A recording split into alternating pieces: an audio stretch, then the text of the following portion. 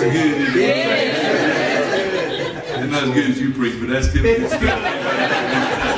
Look on down chapter 5, verse 1. But of the times and seasons, brethren, you have no need that I write unto you. For when they shall say peace and safety, then sudden destruction come upon them as travail upon a woman with child. They shall not escape. Now, I met my wife. We got married in 27 days. She stood up to sing in church and God said, she's yours. I said, if she's mine, I'm going to go get her. I went after her that night.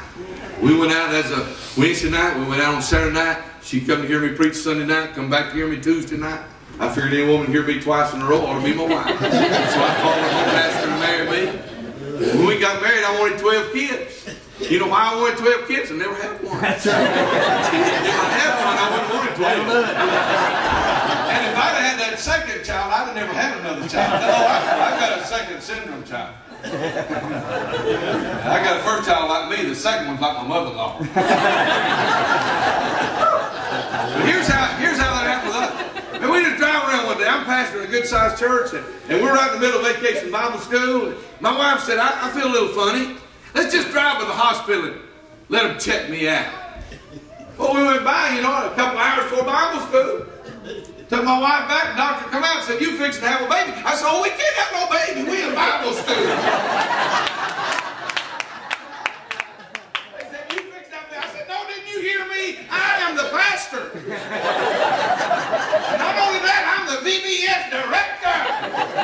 We can't have no baby tonight. Guess what? I missed Bible school. They did Bible school without me because we was having a baby. I'll never forget this as long as I live. We didn't know what we was having. They rolled my wife out. By that time, the whole church was standing around us. And she looked up and she said, I'm sorry, Ronnie, I did the best I could to give you a boy. And I said, shut up, honey, for the church here. You know what? When a woman goes in, buddy, it's on. Hello? There ain't no Bible school stuff. It don't matter what you doing. You fixing to have a baby. Yeah. Now, Jesus said that to say it this way. When I get ready to come, you may not be expecting it, but you can't stop it. You better get ready.